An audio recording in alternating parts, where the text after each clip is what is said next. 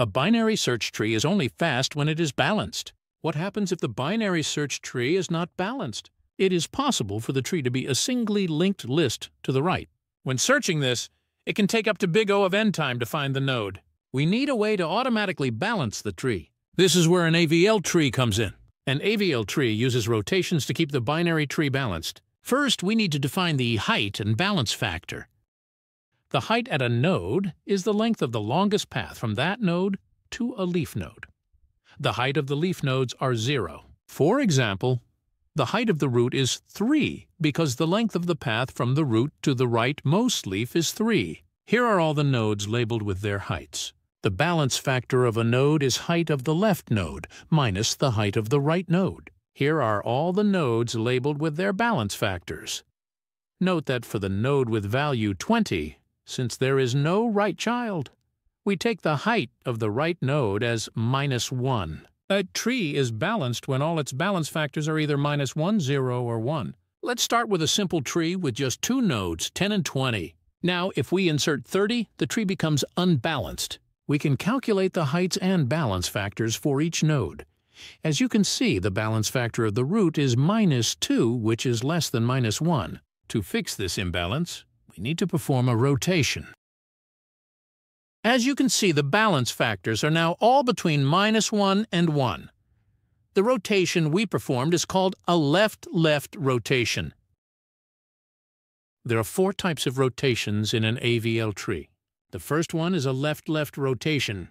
It is used when the tree is heavy on the right side. Here the root has balance factor -2 and the balance factor of the right child is -1, which triggers a left-left rotation. We rotate left. Node 20 becomes the new root, node 10 becomes its left child, and the pointers to the subtrees are updated. After the rotation, the heights and balance factors are within the acceptable range. The second type of rotation is a right-right rotation. It is used when the tree is heavy on the left side. It is just the mirror version of the last type of rotation. Here the root has balance factor 2 and the balance factor of the left child is 1, which triggers a right-right rotation.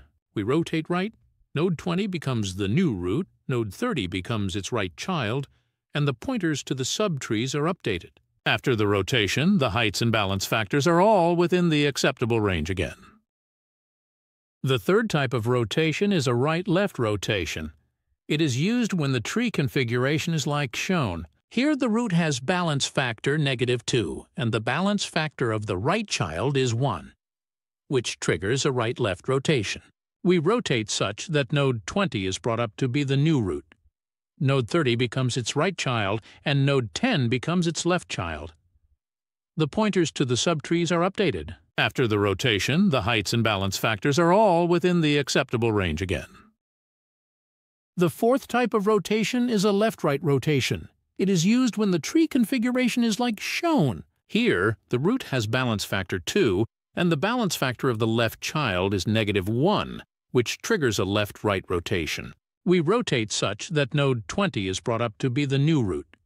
Node 30 becomes its right child, and node 10 becomes its left child.